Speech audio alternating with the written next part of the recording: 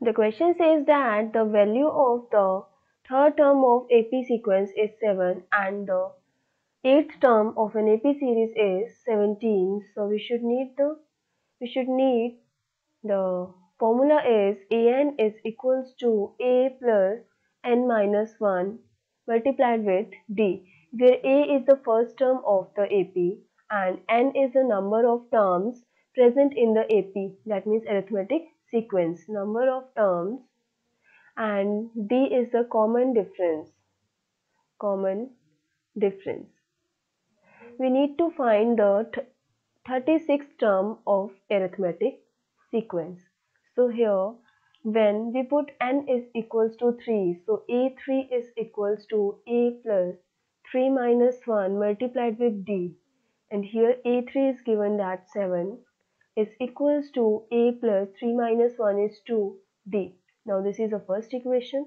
Second, we put n is equals to 8, so a8 is 17 is equals to a plus n minus 1, 8 minus 1 is 7 d. This is second equation. Now subtract equation 1 from equation 2. So we will get here 17 minus is equals to a plus 7d minus a plus 2d. Further simplify this, so we will get here the value is 17 minus 7 is 10 is equals to a plus 7d minus a minus 2d. Here a minus a is 0. So here is 10 is equals to 7d minus 2d is 5d. So value of d is equals to 10 upon 5 is equals to 2. The value of d is 2. And put the value of d in first equation. So we will get the value of a. Where is d is 2. So here is 7 minus 2 to the 4 is equals to a. A is equals to 7 minus 4 is 3.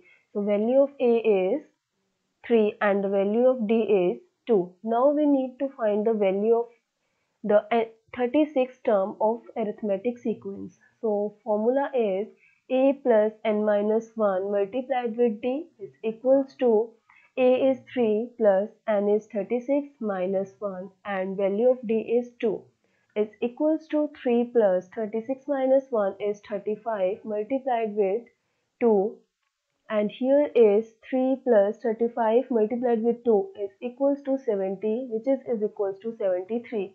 So the answer is equals to A36, that means 36th term of the AP sequence is equals to the 73.